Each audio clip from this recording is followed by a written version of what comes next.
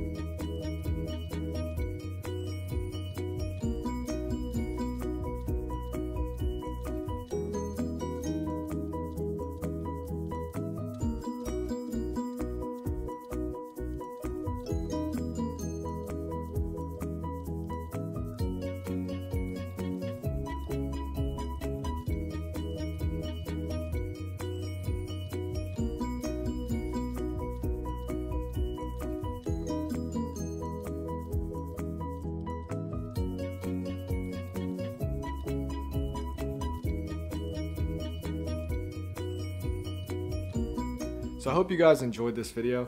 If you like this kind of content, scroll through my channel, check out my other videos, and hit that subscribe button because I got a lot more videos to come. Thanks for watching.